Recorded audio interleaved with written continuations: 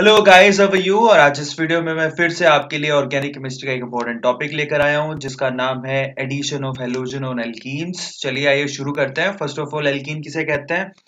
देखिए, ऐसे कंपाउंड जहां कार्बन टू कार्बन क्या हो, डबल बॉन्ड हो, इजंट इट, उनको हम लोग एल्कीन कहते हैं। दो वैलेंसीज आप किसी से भी पूरी कर सकते हैं और इस पे हमको हैलोजन का एडिशन कराना है।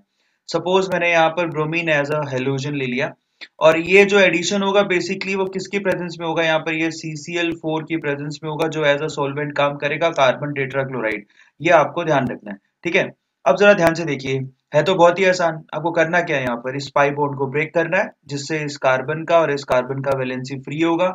दोनों को एक एक ब्रोमीन दे देना और विसिनल डाइहैलाइड यहाँ पर बन जाएगा। पर यहाँ पर देखिए जरा होगा क्या, एडिशन आप करेंगे कैसे। देखिए कार्बन का आपने ये बॉन्ड ब्रेक कर दिया एक, ठीक है, और आप एज इट इज लिख दिया। पर एक ब्रोमीन मैं लगा रहा हूं इस तरफ और दूसरा ब्रोमीन मैं थोड़ा सा ऊपर की तरफ लगा रहा हूं। जरा ध्यान से यहाँ देखिए।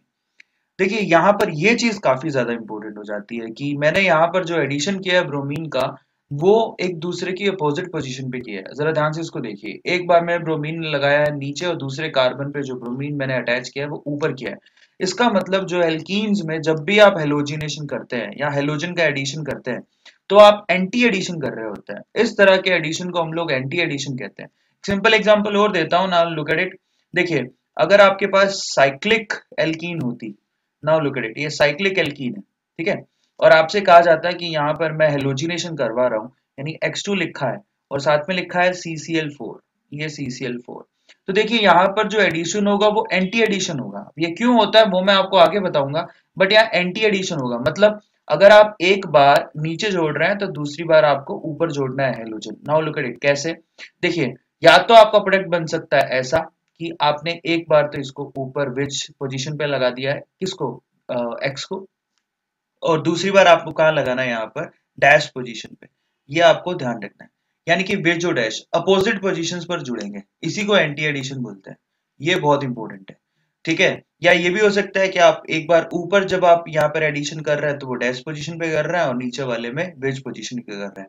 जरा ध्यान से इसको देखिए, यहाँ पर एक्स तो यहाँ पर क्या होगा, इस बार विच पोजीशन पर होगा। तो इसको हम लोग एंटी एडिशन बोलते हैं, ठीक है। तो ऐसा भी होता होगा कि सेम पोजीशन पर जुड़ते होंगे, लेकिन इस कंडीशन में नहीं होता। देखिए, जब आप इसी में ही, अगर मैं यहाँ पर जरा ध्यान से देखिए, सेम पोजीशन पर जोड़ देता तो उसको बेसिकली सिन एडिशन कहते हैं। बट बेसिकली वो यहाँ नहीं होगा। बट मैं आपको आइडिया दे देता हूँ, अगर आपने दोनों ही में डैश पोजीशन या विच पोजीशन पर जोड़ दिया तो उस तरह के एडिशन को हम लोग सिन एडिशन कहते हैं, ठीक है। पर बेसिकली हेलोजिनेशन के केस में हमेशा एंटी एडिशन ही होगा, ये आपको ध्यान रखना है। अब ये क्यों होता है, ऐसा ही क्यों होता है कि एंटी एडिशन हो रहा है, मतलब अपोजिट डायरेक्शन में जुड़ रहा है, सेम डायरेक्शन में क्यों नहीं जुड़ रहा, ठीक है। तो ये क्वेश्चन पूछा जाता है। चलिए शुरू करते हैं, इसका आंसर देता हूं मैं आपको मैकेनिज्म के थ्रू। चलिए स्टार्ट करते हैं। सवाल ये कि सिर्फ एंटी एडिशन ही एल्कीन्स क्यों शो करती है in the case of halogenation. तो जरा ध्यान से देखिए। फर्स्ट ऑफ ऑल एक एग्जांपल ले लेते हैं हम लोग। सपोज मैंने यहां पर एक एल्कीन लिया CH2 डबल बॉन्ड CH2, ये मैंने एक एल्कीन ले लिया सपोज, ठीक है।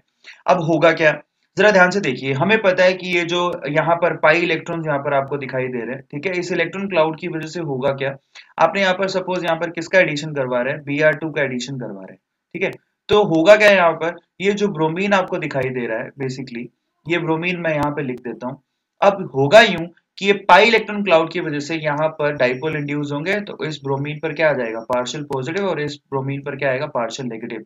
अब ये क्यों हुआ, यहाँ पर पॉजिटिव कैसे आ गया, ठीक है, इस पाई इलेक्ट्रॉन क्लाउड की वजह से ऐसा हुआ है गाइस, ये आपको ध्यान रखना है। इससे यहाँ पर डाइपोल इंड्यूस हुआ है, इसको इंड्यूस्ड डाइपोल भी कहते हैं।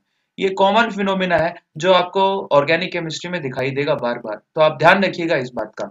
अदरवाइज यहाँ पर कोई डाइपोल नहीं होता है, बट इस पाई इलेक्ट्रॉन क्लाउड की वजह से क्या हुआ है, इलेक्ट्रॉन क्लाउड की वजह से सामने वाली स्पीसी पे पॉजिटिव जनरेट हुआ है, इस नेगेटिव की वजह से यहाँ पर पॉजिटिव जनरेट हो गया। अब होगा क्या, जरा ध्यान से उसको देखो। होगा कुछ ऐसा कि यहाँ पर आप गौर से देखिए कि यहाँ पर क्या होगा कि ये जो पाई इलेक्ट्रॉन्स है, अब देखिए यहाँ पर पॉजिटिव जनरेट हो चुका है तो इसको इलेक्ट्रॉन्स की डेफिशिएंसी है, तो ये पाई इलेक्ट्रॉन्स इसको डोनेट हो जाएंगे।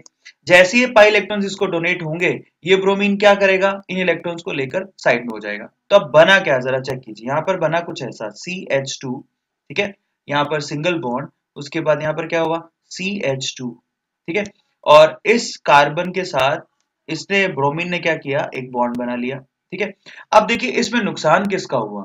देखिए इस कार्बन के तो ऑक्टेट पूरा है, इस ब्रोमीन को भी कोई नुकसान नहीं हुआ क्योंकि इसने एक बॉन्ड कार्बन के साथ बना लिया, इसका भी ऑक्टेट पूरा है। लेकिन क्या इस कार्बन का ऑक्टेट पूरा है? नहीं है। क्यों? क्योंकि यहाँ पर पॉजिटिव साइन है। ये क्यों हुआ? क्योंकि दोनों इलेक्ट्रॉन तो किसने यूज कर लिए, इस कार्बन ने यूज कर लिए। ठीक है, तो यहाँ पर इस कार्बन पर पॉजिटिव आ गया और इसका ऑक्टेट अभी कंप्लीट नहीं है। होगा क्या इस केस में? देखिए एक तो इंटरमीडिएट ये बन सकता है, आपके सामने ऐसा हो सकता है, पर एक और दूसरा इंटरमीडिएट भी बन सकता है। होगा क्या यहाँ पर, क्योंकि इस कार्बन का ऑक्टेट पूरा नहीं है और इसको इलेक्ट्रॉन्स की जरूरत है, तो यहाँ पर ये जो ब्रोमीन है वो इसके पास लोन पेयर है, तो ये क्या करेगा, ये अपने लोन पेयर तुरंत इस कार्बन को डोनेट करेगा, जिससे इसका भी ऑक्टेट पूरा हो जाएगा और एक बेहतर इंटरमीडिएट सिचुएशन यहाँ पर क्रिएट होगी। उसको जरा ध्यान से देखिए, ये ब्रोमीन ने क्या किया है, इसके साथ तो बॉन्ड बना ही रखा है, इसके साथ एक कोऑर्डिनेट बॉन्ड बना लिया और इस ब्रोमीन पर अब क्या आ गया, पॉजिटिव। अब ये बेहतर इंटरमीडिएट कंपाउंड है as compare to last one, क्योंकि इसके अंदर क्या है, सबका ऑक्टेट पूरा है। बस प्रॉब्लम सिर्फ इतनी है कि ये जो ब्रोमीन आपको दिखाई दे रहा है उस पे क्या है, पार्शियल पॉजिटिव साइन है, सॉरी कंप्लीट पॉजिटिव साइन आ गया क्योंकि इसने डोनेट किया है। ठीक है, अब होगा क्या, जरा चेक कीजिए। देखिए यहां पर आप जरा ध्यान से देखिए, ये जो ब्रोमीन यहां से बाहर निकला था, ठीक है, इलेक्ट्रॉन्स, बॉन्डेड इलेक्ट्रॉन्स को, दोनों बॉन्डेड इलेक्ट्रॉन्स को लेके, अब क्या करेगा जरा चेक कीजिए। अब हमको पता है कि यहाँ पर आपने एक ब्रोमीन लगा दिया जो कि ज्यादा इलेक्ट्रोनेगेटिव है और उसके ऊपर सोने पे सुहागा ये है कि इस पे पॉजिटिव साइन है, तो आप खुद ही सोचिए ये क्या करेगा, बॉन्डेड इलेक्ट्रॉन्स को अपनी तरफ खींचेगा, दोनों कार्बन से बॉन्डेड इलेक्ट्रॉन्स को अपनी तरफ खींचेगा, तो इन कार्बन पे क्या है, पार्शियल पॉजिटिव जनरेट हो चुका है। ठीक है, अब होगा क्या, यहाँ पर Br माइनस आएगा जिसके पास इलेक्ट्रॉन्स है, ठीक है, ये न्यूक्लियोफाइल की तरह काम करेगा। अब इनमें से किसी भी एक कार्बन पर वो अटैक करेगा, सपोज इसने इस कार्बन पर अटैक करा, जैसे ही इसने इस कार्बन पर अटैक करा वैसे ही देखिए यहाँ होगा क्या, ब्रोमीन पे है पॉजिटिव, ये ब्रोमीन तुरंत क्या करेगा, दोनों इलेक्ट्रॉन्स को लेकर साइड में हो जाएगा और अपने पॉजिटिव साइन को क्या करेगा, वैनिश कर लेगा। ठीक है, तो जरा ध्यान से देखिए क्या बना। अगर ऐसा हुआ, अब आप खुद सोचिए, ऐसा हो तो रहा है कि ये यहाँ से अटैक कर रहा है, ठीक है, और यहाँ से क्या हो रहा है, ब्रोमीन अपने इस बॉन्ड के इलेक्ट्रॉन्स लेके साइड में हो गया और अपने पॉजिटिव साइन को उसने वैनिश कर लिया। बट आप ये सोचिए कि ब्रोमीन तो अपोजिट साइड से ही अटैक कर रहा है, क्या ये ब्रोमीन यहाँ से अटैक कर सकता है क्या, Br माइनस ब्रोमाइड आयन क्या यहाँ से अटैक कर सकता है क्या, ये पॉसिबल नहीं है। क्यों? क्योंकि यहाँ पर जरा ध्यान से देखिए, यहाँ पर ये जो ब्रोमीन है उसका बड़ा सा एटम और उसका इलेक्ट्रॉन क्लाउड इनकमिंग न्यूक्लियोफाइल जो कि खुद भी एक ब्रोमाइड आयन है उसको क्या करेगा, अपोज करेगा। तो इसका जो अटैक है वो इस डायरेक्शन से पॉसिबल नहीं है, इसीलिए वो ऊपर से यानी कि एंटी पोजीशन से अटैक कर रहा है। This is so much important, यहाँ पर एंटी पोजीशन से अटैक कर रहा है वो, बस यही चीज सबसे खास है इसमें। तो अब जरा ध्यान से देखिए बना क्या, ये CH2, ठीक है, और क्योंकि ये बॉन्ड टूट गया है तो इसको क्या मिल गया, ब्रोमीन जो कि नीचे की तरफ है।